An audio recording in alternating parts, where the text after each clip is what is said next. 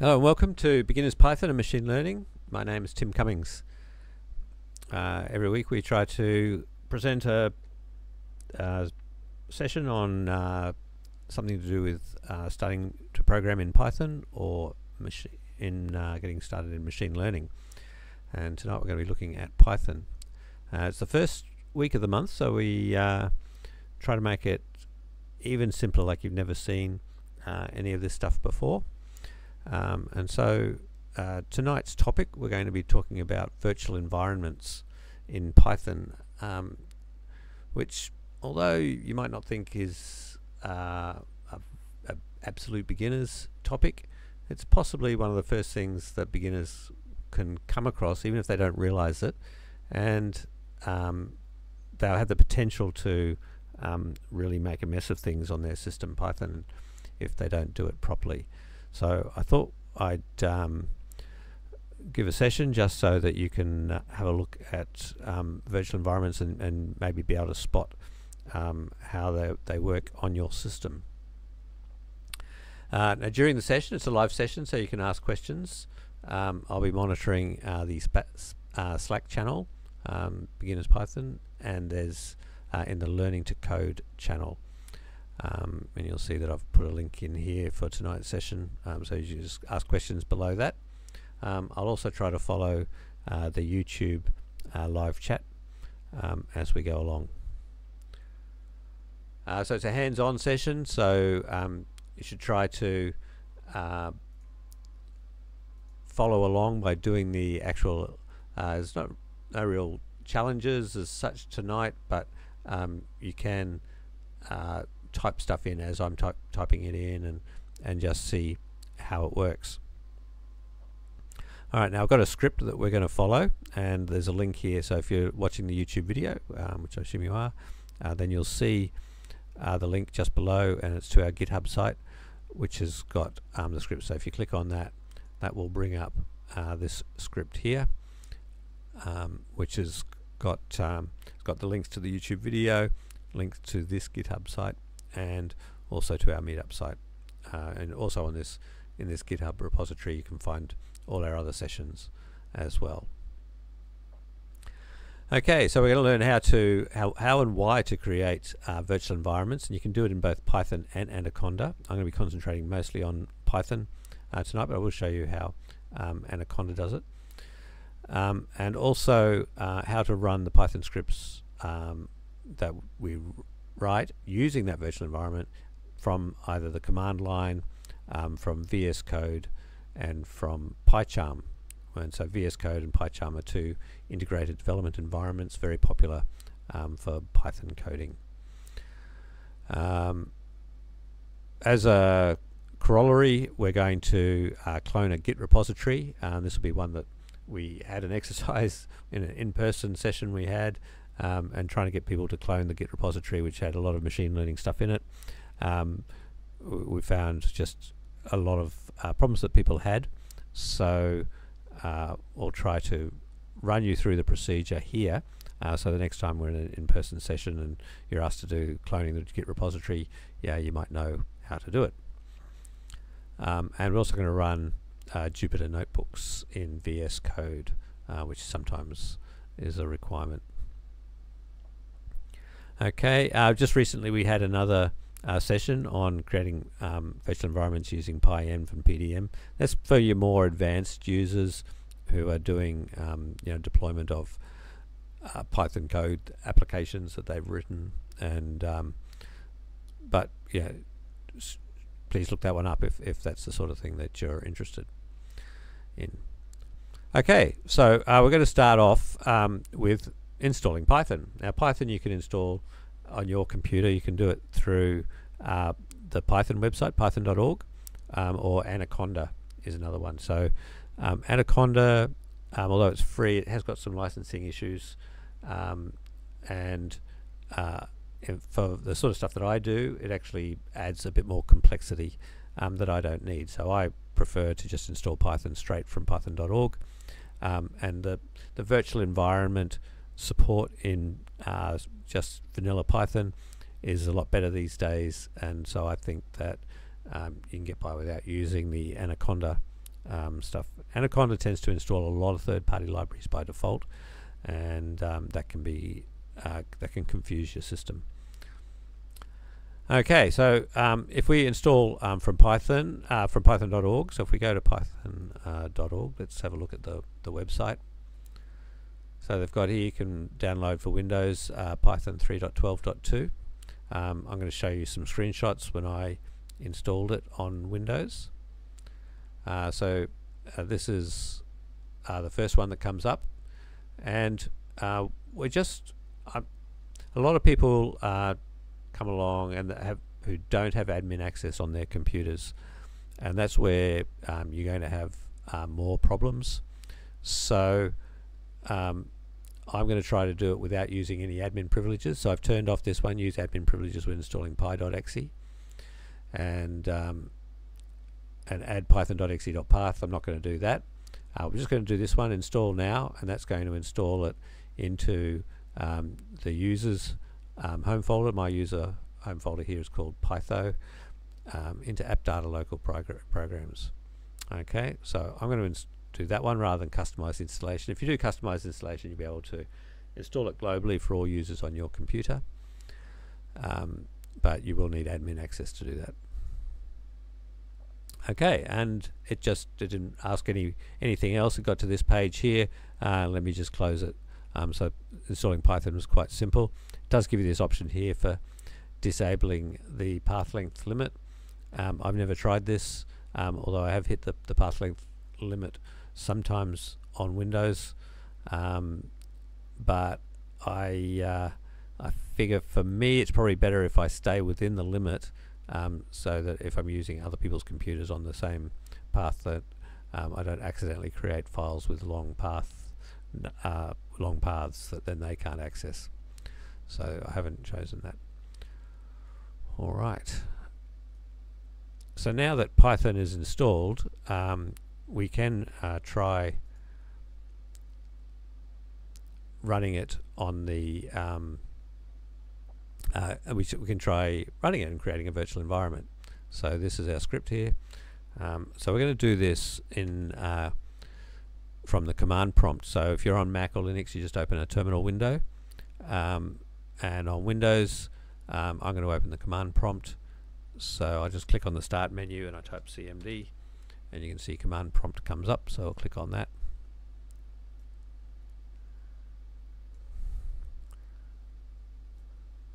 Okay, so I'll be interested to see how people go with this, because everyone's computer is different, and there's slight nuances in the way things have installed, even the order. Like I've only just installed Python, but I've installed Python in the past, and maybe there's some remnants of that previous install that might affect the way things happen. Okay, so actually, to make this work, I'm just going to go and rename a folder that I've already created, so that you can see it from scratch.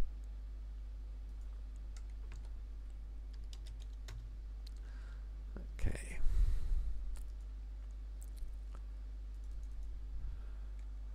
So I'm going to copy the first line in. So I'm going to make a directory in my home path, which is where I am anyway, so I possibly didn't need to say that, and it's going to be called Beginners Python and Machine Learning episode 200. Okay, so that's now created a directory. If I look in my list of directories, I can see it's just created this new directory here. I can now change into that directory.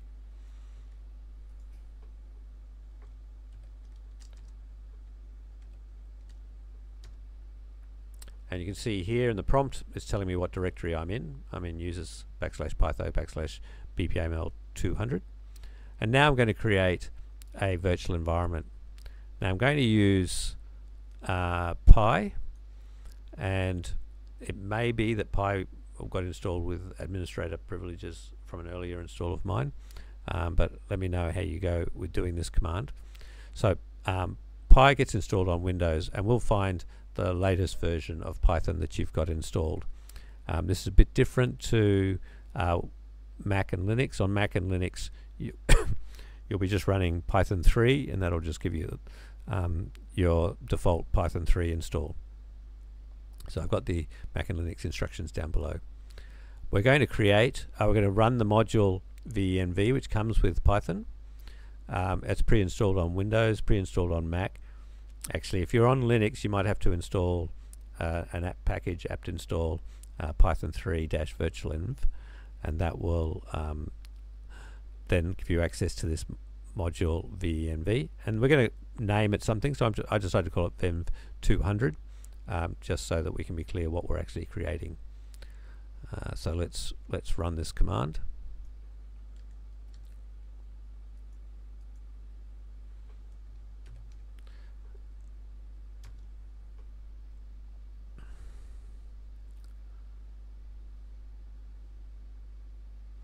Okay, so this is creating a virtual environment. So it's actually putting a Python executable, which is the Python .exe program that will run so it can interpret any of your scripts that you've written. So if I now look in my directory, you can see it's created a folder called venv200. So there's our virtual environment. We've created it, and but it's not yet active. So the next thing we need to do is activate the script. And we can do that just by running venv200 / and then because it's installed on Windows, we've got the active environment has the virtual environment has a scripts folder, and in that scripts folder there's a script called activate.bat, which is what we're going to run from Windows. So when I run that, we've now activated the script, and you can see it's now got venv200 at the beginning.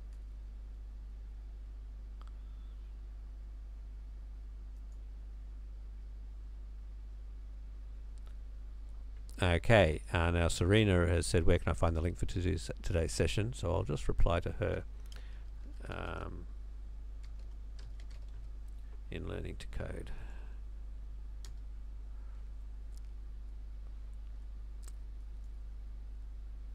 So hopefully she can find a way there.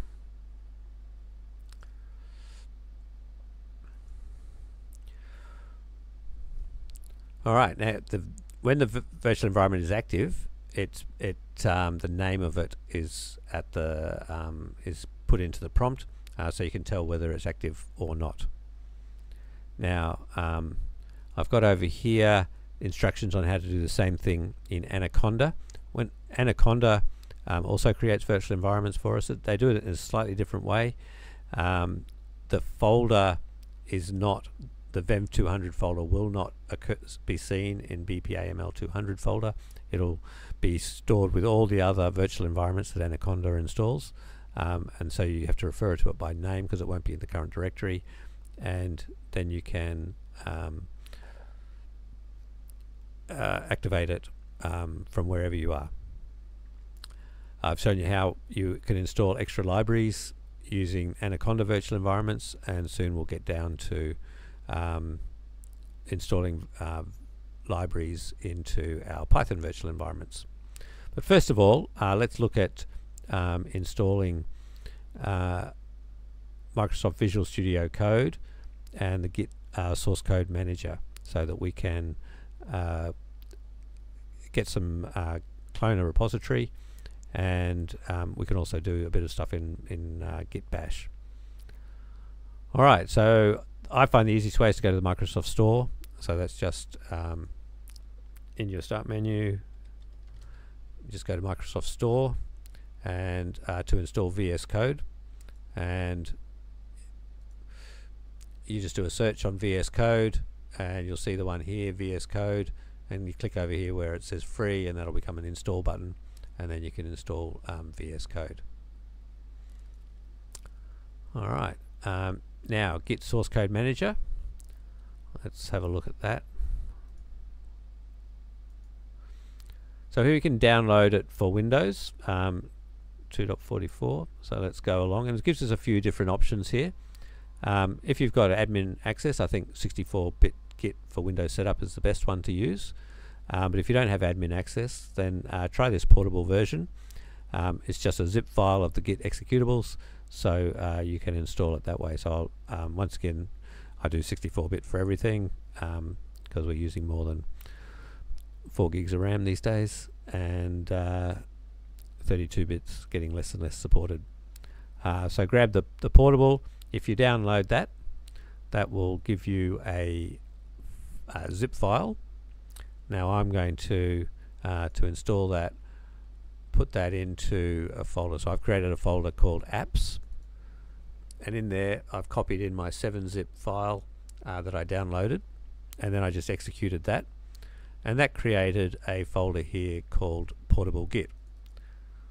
And now from portable git I can run the commands git bash and git command. So there's just some things here. Bin, yep. So bin is the where the binary is installed. Okay, so one of the reasons I like git bash is it lets me run bash rather than command prompt. So they're both just shells where you get a command line and you can type stuff in.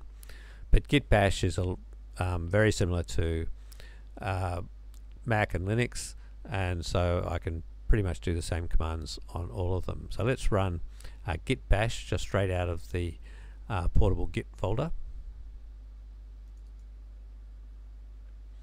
and it fires up another window very similar to the command prompt, but it uses forward slashes rather than backslashes.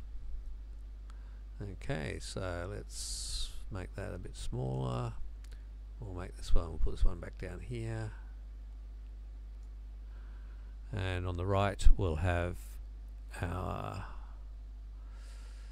web browser that's giving us our script. Okay, so now this one's a bash shell, and these are the commands that you would do if you were only using the bash shell. So you'd make a directory in our home directory, a subdirectory straight of home called bpaml200, which we've already done. We need to change into that directory, so I can just type that, change into bp, and I can just use the tab for tab completion. I'm now in that folder. If I want to see what's in the folder, rather than dir, I'm using bash, so it's ls, and you can see my virtual environment folder is there. Now I can create this folder. Now if I'd done that on Mac or Linux, it would have had created a subfolder called bin, but because it's done it here, it's got a subfolder called scripts, and this time I'll run the activate to activate my virtual environment rather than activate.bat, which I did when I was in command prompt. So I don't think command batch files are going to work here. And you see it's a bit different. We use the source command to run the script, and that just gives it access to any environment variables in the bash environment. So these they love their environment variables here. So script activate, and I'll just run that, and you can see I've now got my virtual environment name is coming up before the prompt. Now once I'm in my virtual environment, I can see what has been installed using the pip command. And pip tells me I've just got one package installed, which is pip itself, and I could do the same down here in command prompt. The same thing, pip list, and it tells me I've just got the one thing installed. So that's better. Let's try deactivating the virtual environment, and then try pip list, and pip is not even recognized. So what Python is doing is actually making it harder and harder to use pip outside of a virtual environment, because that's when you can create problems. If you start installing third-party libraries using pip into the system Python, then you've damaged the system Python for anyone who's using it. If you're using it for any other, well, I mean, it gets used for system functions. That's the reason it's installed there, not really for your use. But you can you can use it, or if you're using just the one that you've installed, you're still corrupting it for any of your other projects that you might be working on. So it's best to keep, because each of your projects requires a different set of third-party libraries, and they can interact in ways that are not always obvious, and so you can write some code and it'll run on your computer just fine, but when you give it to someone else it just doesn't run, and that's because unbeknownst to you it's used some third-party library that they don't have installed, and you didn't know you had it installed because you were just using a common environment that one of your other programs had it installed for. Alright, so I'll just go and activate this again.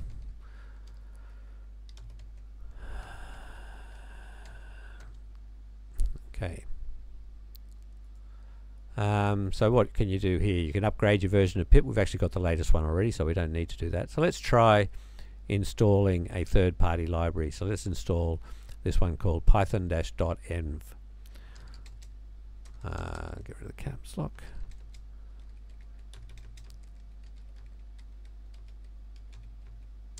So if I just type pip install python.env, it'll go off to pipi.org and it'll find it. It's collected the package. It found that I've actually cached it locally, so it was a bit faster than normal, but it found version 1.0.1 and it's installed that in this virtual environment. So now if I do pip list, it tells me that it's got that third-party library installed, and similarly down here that should also have it. So now anything I write, any Python script I use can use that library, and I've showed you how to deactivate when you want to stop using your virtual environment. Okay, so let's clone this Anthropic Claude 3 masterclass that Arun wrote for us the other night, and it's got some nice scripts in there that we might be able to use. So let's copy that code. This one you have to run from git bash because command prompt won't know where git is on your computer because we didn't install it with admin rights.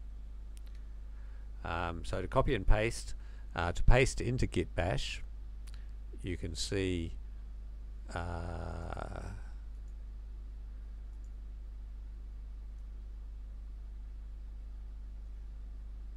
okay, it's shift insert is the paste command. It normally tells me there. I'm not sure why it's not telling me what the paste command is, but shift insert is the paste command, insert being one of your keys on the keyboard.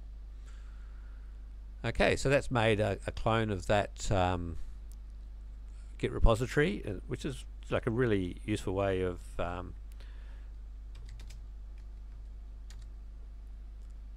downloading code, just cloning the repository. And so now we've got two subdirectories in our BPAML 200 directory. It's also available down here. If I do the dir, there it is. Okay, so feel free to ask any questions if I'm doing anything too quickly or I skipped over a step that you might have missed. Okay, so let's try running one of these things running some Python in VS Code. So to run VS Code, okay, so let's do it first. We'll do it from the start menu. So it's been recently installed. Let's see, it'll be down here, Visual Studio Code, and there it is. So you could just type code and it will find it for you, but I'll try to do stuff from scratch. Okay, there it is. Let's move it over to the left hand side. So this is a fresh install of VS Code. It's got no extensions. It hasn't even got a folder opened, and that's a pretty important part of VS Code. Is it considers folders like projects, So if you create a folder, it'll create a hidden folder within that and store information about it. But until you open a folder, it's really at a bit of a loss. So the first thing we'll do is we'll open a folder, and we'll open our BPAML 200 folder. So I'll just click on open folder there. I probably shouldn't have used that one because that button won't be there next time. So select folder.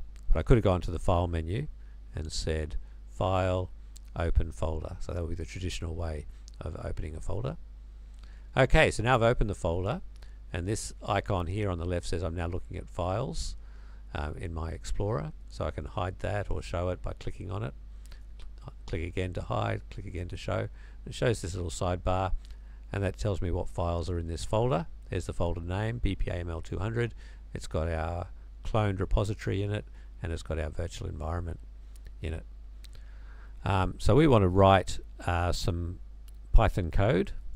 So I've got a little Python script here which just tells me which Python is actually running. So I'm going to create a file here. So if I've selected the main folder, and I click on the new file, and it'll create a file in that folder, and let's just call it hello.py.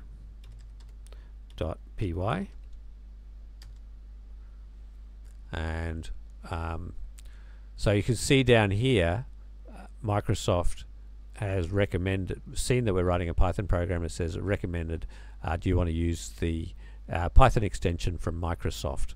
And this is actually quite a good extension. So this is one we are going to need to make it easier for us to run and debug Python scripts. So let's install that one. So I'll install it. It's installing now. And so if I look over here in my list of extensions, I can see that it's currently installing. So VS Code itself is quite a lightweight integrated development environment, and you build up its features by adding these extensions. A lot of it's a bit of magic behind the scenes, so that's why I'm trying to show you the steps so you can see exactly which extensions have been installed, because otherwise I'll just come with a VS Code all loaded up with extensions and it does all sorts of things that your VS Code doesn't do. Okay, so I'll paste in a little bit of code there, and we'll save that. So it's got the dot there, so it hasn't been saved yet. So I'll do Control S to save. Okay, and now we can run it. Because we've installed that Python extension, we've now got a little play button up here to run the Python file, and we can run it. Okay, so it opens up a new terminal window down the bottom, and look which version of Python it's used. It's used the one that's in our virtual environment, venv200, to run our little shell, our little script. So because we've got our virtual environment inside the folder that this project is, the Python extension was able to find it. So that's pretty useful. And we can also look down here, see down in the bottom right, it tells us what version of Python it is, 3.12.2. It tells us what the name of the virtual environment is, it's venv200. It tells us what it is, it's a venv virtual environment. And it also gives us the path to the python.exe that's going to be used. So when we ran it, let's hide this, it output two things. The first one, that's the sys.version, so 3.12.2, and the second one is the sys.executable, which tells us where the python.exe file is that was used to run this script. So that's pretty useful. But I find that a bit magic that it found the virtual environment, but I'm not going to complain. I think that was it's a good thing that it's using this virtual environment. Okay, so let's read about virtual environments in VS Code. So if it finds one, notice the name. That's right, we've done that. Okay, so let's we can actually create a new virtual environment using this Python extension. So the way you can do that is you click on the venv name to select or create a different virtual environment. So let's do that. Let's go down here, and I'm going to click on it, and it gives me the option. It's brought up the what do they call it? The path, the command path thing, to what we can do, and we can create a virtual environment, or we can use the selected one, which is this one here, or we can use this one here, the global one. That's the one we don't want to use. So never choose global. They've marked it in big letters there. Global, do not, which basically means do not use this one. Use one of these virtual ones that's been created just for a particular project. But I think we'll create a new one and see how that goes. So I'll click on create a virtual environment. Now I've got two options. I can create a venv or a conda. So if you've got Anaconda installed, then choose conda. Otherwise, we've got Python installed, so we'll use venv. Select a Python installation to create the virtual environment. So now this is where you choose the global one to say I want it to be based on this particular global Python, and so it'll have that same version number in the virtual environment that gets created. So down here we're creating our environment, and when that's done it should tell us the name of the new environment. Now you notice it didn't actually let us choose the name, and that's because it will always call it .venv for a venv environment when you're using VS Code. So if you've got one with a different name, that's okay, you can select it, but you can't create one with a different name using VS Code.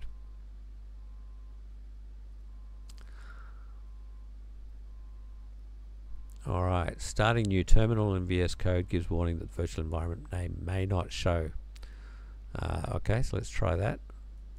Let's try a new command prompt. Okay, so I've added a new one using this plus. I wanted it to be a command prompt, and it said the following extensions have contributed to this terminal's environment, and they've activated the environment .venv. So that's good. It's actually even got the .venv there. That's good. So I know that anything that I'm doing will have will be using that virtual environment. So let's try a PowerShell. Okay, PowerShell, once again it's activated that environment. Shell integration failed to activate. I think that's probably saying that it's not showing us the name of the virtual environment. That's a big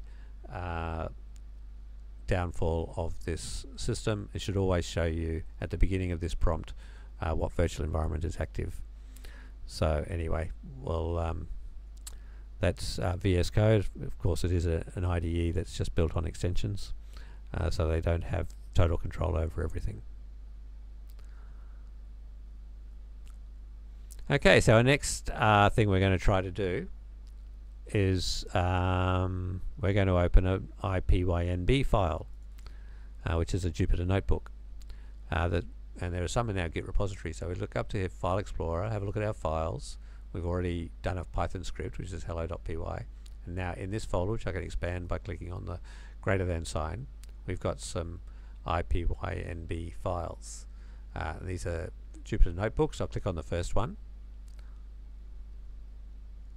And let's just make this a bit bigger. I'll hide the file names because we've seen them.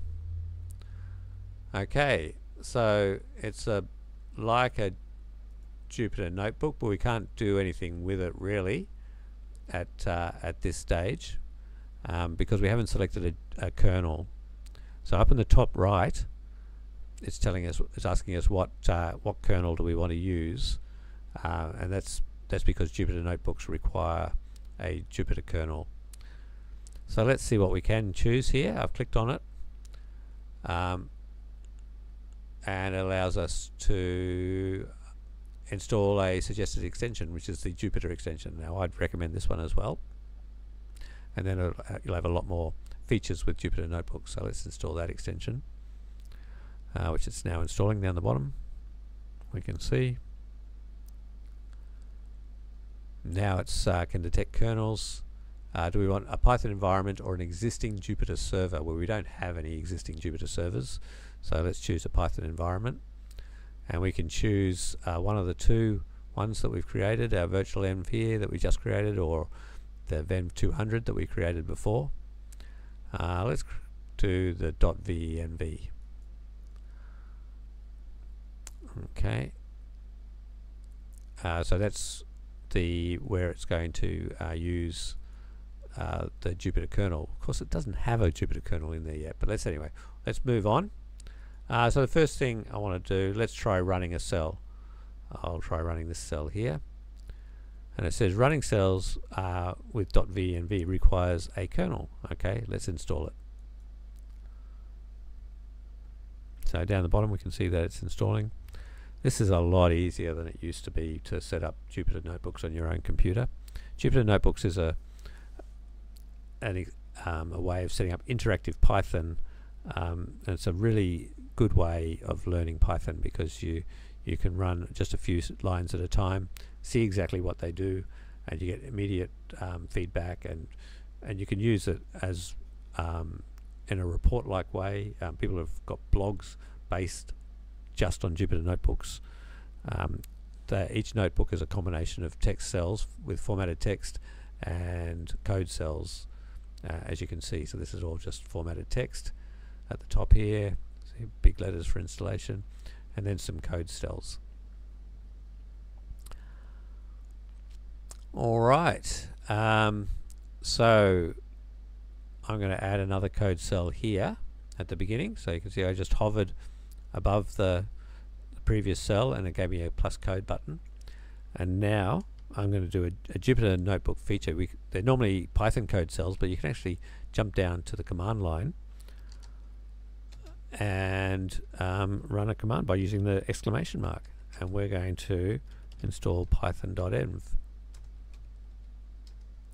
So if I run that, it's given me some error messages because it's doing some Python checking rather than command line.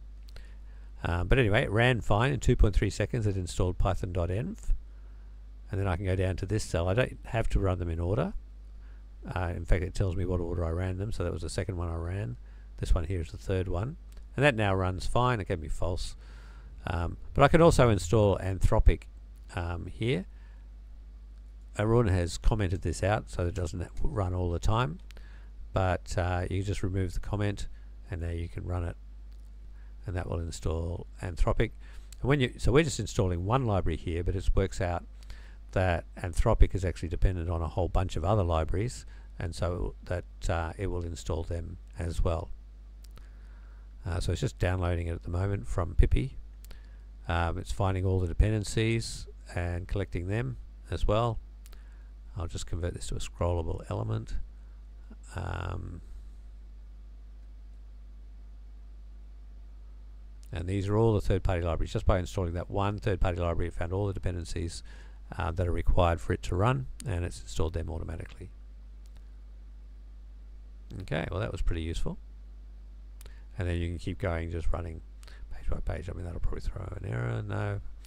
Anyway, that's so that's how you would run this Jupyter Notebook. So it runs quite well in VS Code. So let's I'll just save that. Alright, what are we going to do next? Okay, so you saw we've opened this folder as a from the file menu to get into it. But another way, which is actually what a lot of people do for making sure they open the right folder in code. So I'm just going to close the folder now to show that there's nothing open, and now I'm going to quit code, VS Code. So what you can do is you can activate a script. So here we are, we're activated one venv 200, and now we can run VS Code while that script is activated, and that will tell it that's where we want it to. That's the script we want activated when we're not running in VS Code.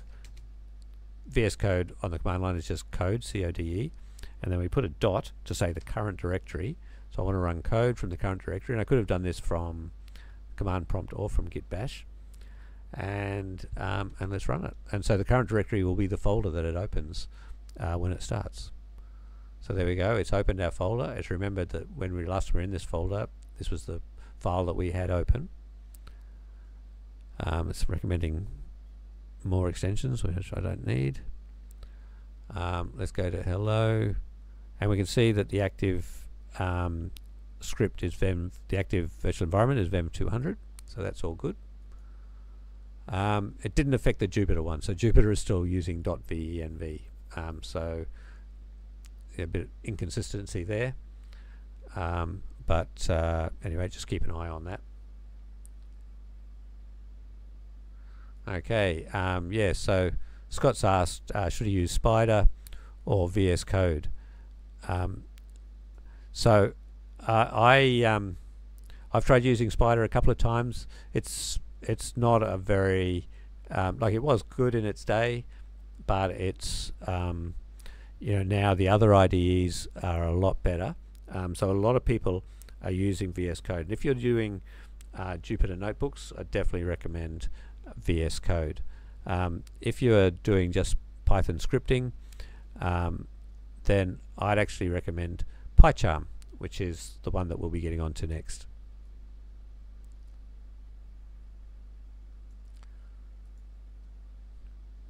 Okay, so VS Code was designed, probably started being more for JavaScript projects, and then by putting extensions in, they managed to adapt it for other languages. But yeah, these are much better than Spider, both of them. Okay, all right, that's code. So now we've got, let's have a look at PyCharm Community Edition. So the Community Edition is a free one, so it's available from JetBrains. And to install it, you go to the download page. Now they've got two. They've got Professional and Community, and they put Professional right up front there, so that's the one you'll accidentally download. But if you scroll down, you'll see the Community Edition hidden away here in white text on black. So that's the one I'd recommend to download. It's a really, really powerful system. You know, if you're getting paid for doing Python programming, then you might want to consider PyCharm Professional. But I think the Community Edition's got a lot to offer you in the meantime, and it's a really excellent development environment. Okay, so we download that. Then to install it, we run through the installation. So that's the first screen that you'll get when you're installing it. So you click on Next. And when you click on Next, it'll take you off to an admin authorization page that Windows does. So if you've got admin access, then sure enough, just say yes, let JetBrains go ahead and install this using admin access. But if you don't, just say no, and but continue on, and it will go, okay, so we'll just install PyCharm for the user rather than all users, and so it'll put it into this local user folder, just like Python did. So appdata/local, and this one's in JetBrains PyCharm Community Edition. So then we click on Next. You don't need any of these. You can add a shortcut on the desktop if you want. Add the bin folder to the path. I've never needed that. Open folder as project, a context menu. So if you've got admin access, you can click on that one. That's reasonably useful. Create associations.py. Yeah, that's just if you want to automatically open PyCharm if you double click on a Python file. I've never tried that one, so it's obviously not necessary. In the start menu, we'll have a JetBrains folder. You can do that. That'll work. And there we go. We can finish. So that was it. Okay. So now we can run PyCharm. And as expected, it's in their JetBrains section of our start menu, and we'll run it.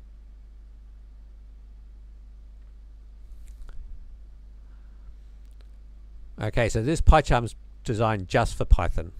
So it's not like VS Code, which is designed for all sorts of languages. So it does a few things better, and I think it does virtual environments a bit better than VS Code. Okay, so the first thing we'll do, we'll open BPML 200 as a project. So let's say open, and yep, that's the one we'll open.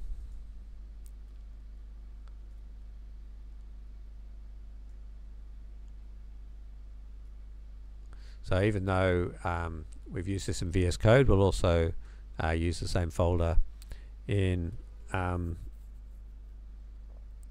PyCharm. Okay, so it's telling us it cannot run Git because we didn't install it using admin privileges. We just used the portable version. So that's the problem there. And there was another thing it was telling us about Windows Defender. So you can prevent Windows Defender from doing scans of these files, because that can slow your computer down.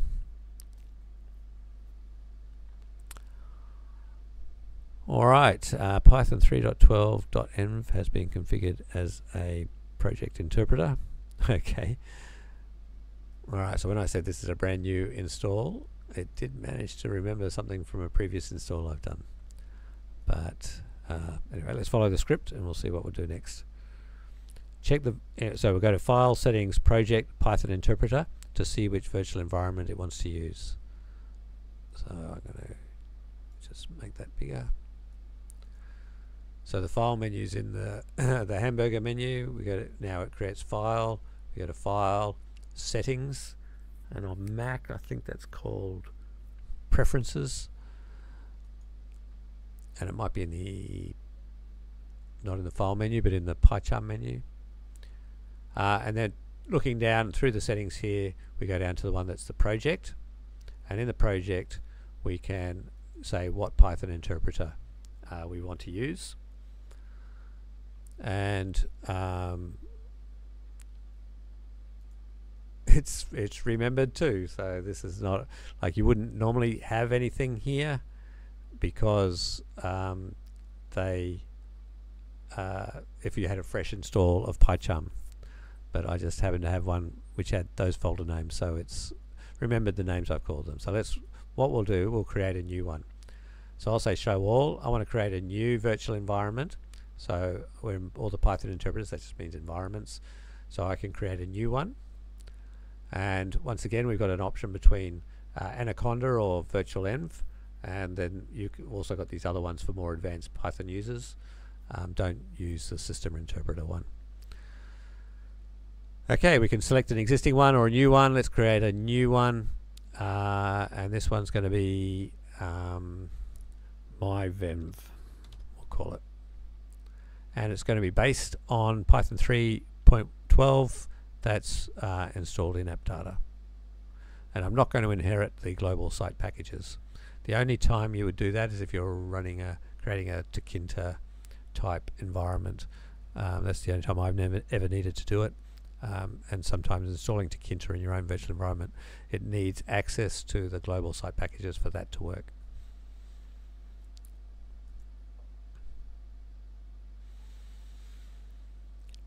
Okay, so that'll create.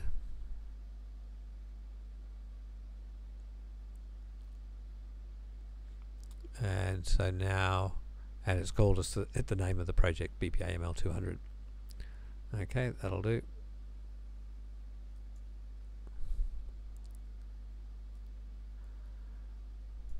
And so we look at it, it's only got installed pip 23.2.1, but we can upgrade that. But anyway, I'll show you another way to upgrade that. So we'll just click OK. And we look down here in the bottom right, we can see BPAML 200 is the name of the virtual environment that we're using. You see we've created a few here. We've got myvenv, venv200, and .venv. So that was the VS Code one, that was the one we created in our command line, and this is the one we created here in PyCharm. Okay, now PyCharm has a window called Python Packages, which you, so if you look down the icons down the left hand side here, you can see down the bottom one called Python Packages, so we'll bring that up, and that'll look through all the Python packages that we've currently got installed and tell us which ones can be upgraded.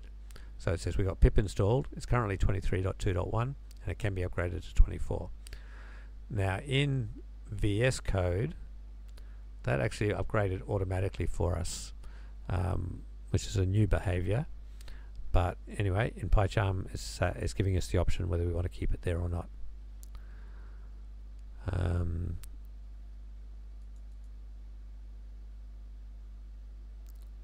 So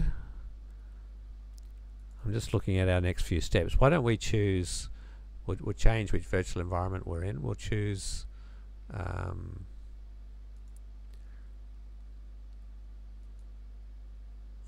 .venv one that we created in VS Code. So I'll go to settings and let's choose .venv. And you can see, because I'm just choosing this one because it's got a lot more third-party packages installed, so the next bit's going to work a bit better.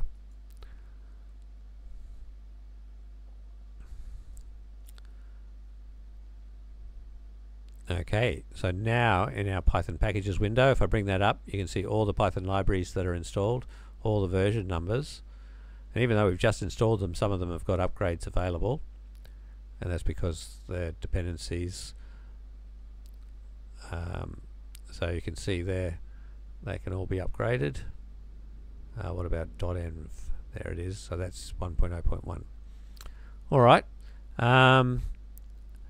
now when we're using PyCharm, we can create a file called requirements.txt, and that'll list which packages are required.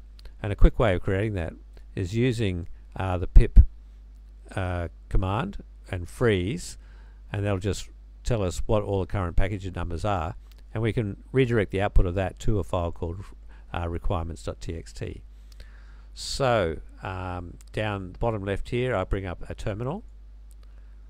My terminal tells me which is the active virtual environment, and it's even using PowerShell, so that's a very good sign. And so let's paste in that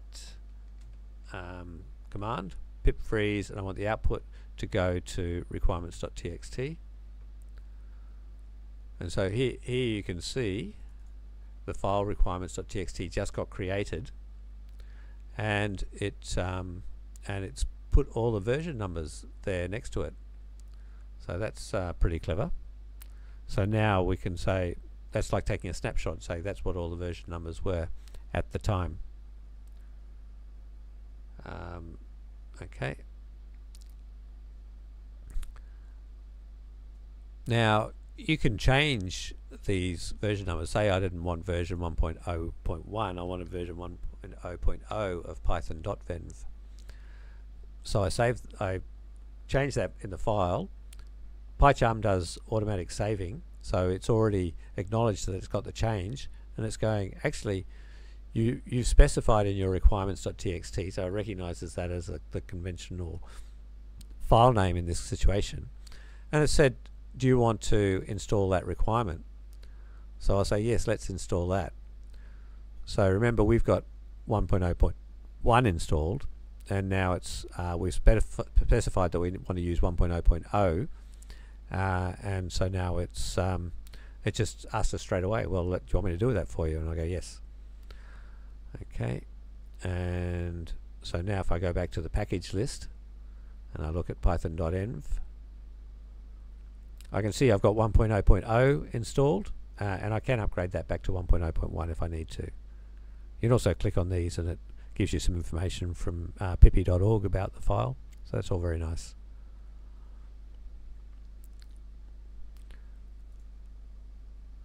Okay, so now try opening the Jupyter Notebook, and this is where PyCharm Community Edition falls down a bit. You can't really do a lot with it. So if you want to do Jupyter Notebooks, you need to upgrade to PyCharm Professional. But that's fine. I don't.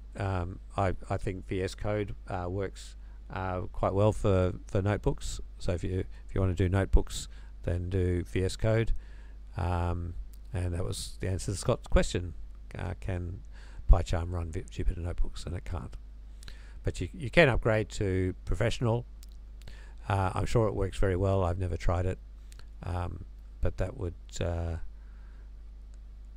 But if you want to do it for free, then you can use Jupyter Notebooks. Okay. So when you're building your Python applications, so you've written a few scripts and put them all together in an application, and you want it to someone else to be able to install it in their virtual environment, and when they install your Python scripts and Python packages, you want it to also install any third-party dependencies that you rely on. So I've given a session before, number 168, that tells you how to do that, how to build a wheel, which is what you install into a virtual environment, and you use the PyProject folder and setup tools to specify which third-party requirements that you have for that package. Okay, so that sums up what we've done. Community use PyCharm if you want to do Python scripts and packages and modules. If you're wanting to do Jupyter Notebooks and more data science, then and have something that's more similar to Google Colab, then use VS Code. At all times, try to make sure you're using a virtual environment so that you don't accidentally clobber your system Python, or you don't try to use a Python that that you've been using for other projects that might have some third-party libraries from those projects that actually have bad side effects on your code as well. So create a virtual environment for every project that you're working on. Give them good names, or just store them in the folder that your project's in. Don't commit the virtual environment to your Git source code repository. All you need to commit is a requirements.txt file. That can work in VS Code as well. I'm not sure if it recognizes the file, but even if it doesn't, it's just a one line. You could say pip install and then just say -r to say I'm going to supply a requirements file, and then you give it the name, which is requirements.txt. So I hope that was useful for you, and I hope you've learned something. Next week I'm going to be talking about SSH, which is a tool for connecting to remote computers. Not really Python, but I don't know any Python programmers who haven't used SSH, so I consider that if you want to be a Python programmer, you need to know how to use SSH. And I've got quite a few things that you can do with SSH that most people will not even be aware that it can do it. So it could be a very interesting session. Our next in-person session is April the 23rd. That'll be a Tuesday, not a Wednesday, and it'll just because we couldn't get the room on the Wednesday night, it'll be at a new location in Fortitude Valley, and so it'll be interesting to see what the new venue is like. But it's looking good in the pictures, and look forward to seeing everyone there. On the 17th of this month is Wednesday. Arun should be giving an online session, probably to do once again with large language models in machine learning. Okay. Dana says thanks, so that's good, and Scott says thanks. Fantastic. Next time. See you next time.